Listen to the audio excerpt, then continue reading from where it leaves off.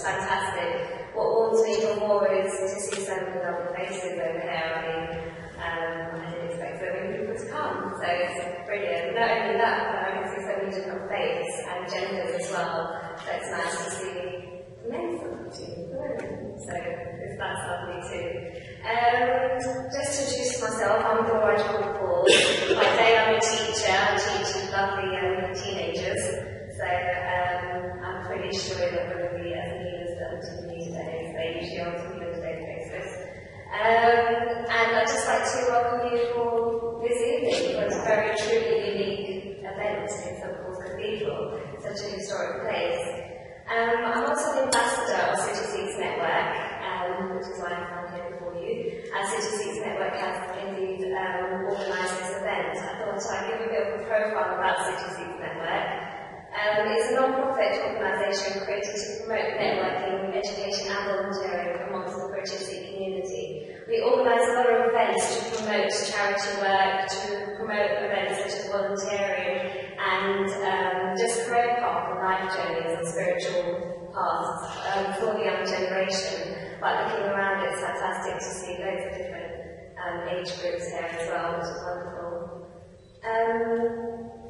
We do provide universal values of Sikhi, which we don't feel that are exclusive just to Sikhi, but to all faiths, and which is why it's fantastic to host an event such as this with so many different faiths.